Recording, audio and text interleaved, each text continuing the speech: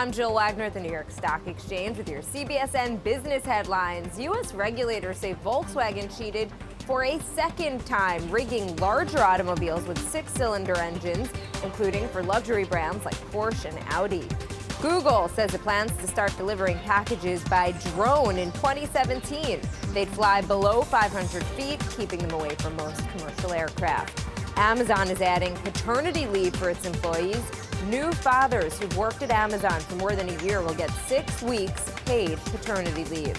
Most New Yorkers say they'd rather tip their waiter and waitress instead of paying higher menu prices, according to a new Quinnipiac poll.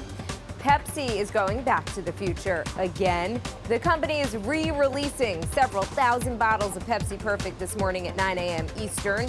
They'll be available online at shoppepsi.com. And Disney and Universal have some new competition. Hunger Games theme parks are opening in Atlanta and in China as early as 2019.